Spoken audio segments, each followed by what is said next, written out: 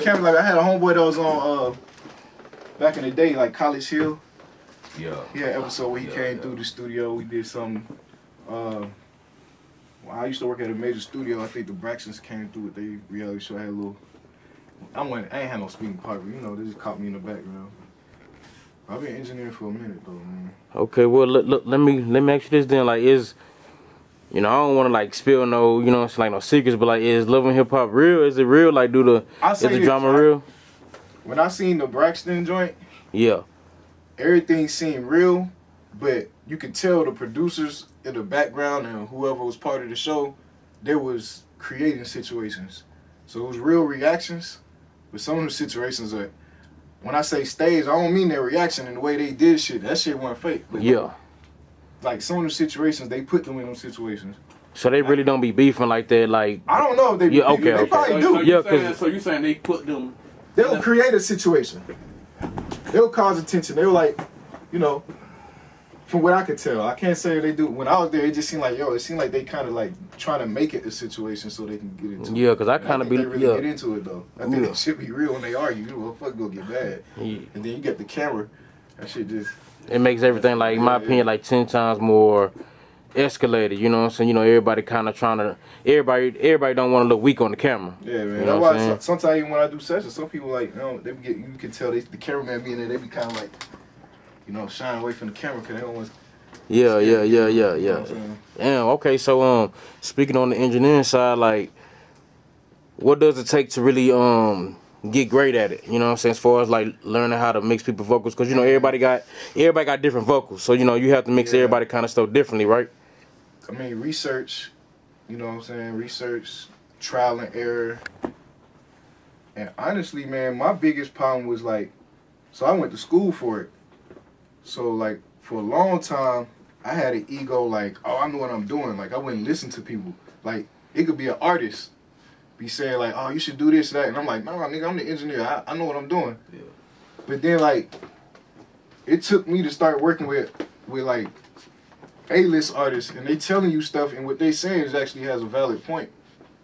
And then it even took me seeing, like, an artist, I didn't think that was good, but I seen like an A-lister like praise something they did, and I was like, damn, my perspective is fucked up. You know what I'm saying? Because like, when you really think about it, it's all subjective. Like, I might say something sound good, but then you might say something sound good, but who's wrong? Nobody. You know what I'm saying? Mm-hmm. That's just like with music. Like, some people like certain styles of music, and this person might not like that, but that don't mean that, he's wrong. You know what I'm saying? So it's the same thing with mixing. Just like. I always just listen to what somebody's telling you.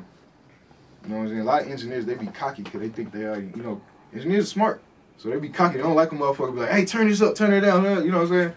So I feel like once you can get over that hump and you can listen to what artists telling you, you can really, they end up challenging you. You know what I'm saying? Artists challenge you. They want you to give you a sound. They want some shit that ain't nobody else got, or they want some shit somebody else got.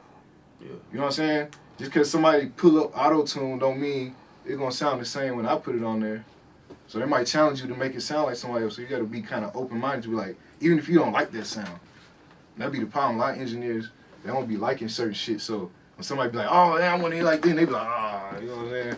But if you just open-minded to like, all right, let me see how I can do it.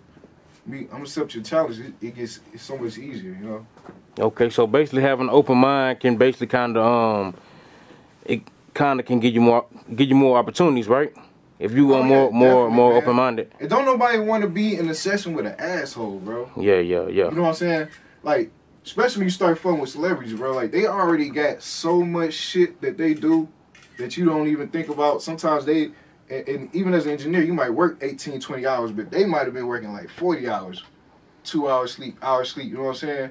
So don't nobody want to be in a session. Come to the studio, this is their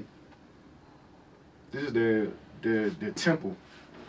This is where they come to meditate. This is where they come to release some of their most personal feelings.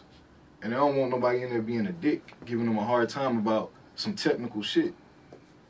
That'd be the power. Engineers so technical sometimes, they just be like, no, but that's not musically correct, or that's not, and sometimes, bro, that's not how you get greatness.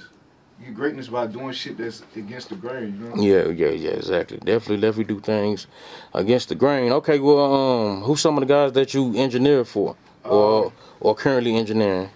Man, So I've engineered for Justin Bieber in the past.